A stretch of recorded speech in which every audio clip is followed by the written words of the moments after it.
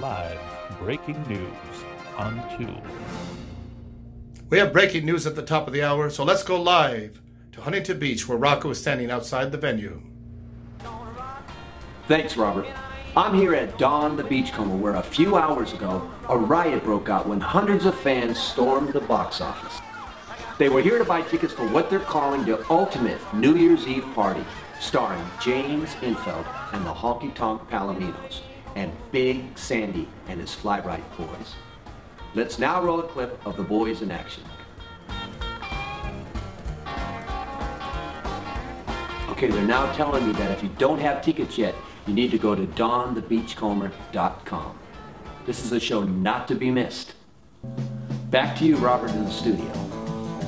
Well, I know where I'm going to be.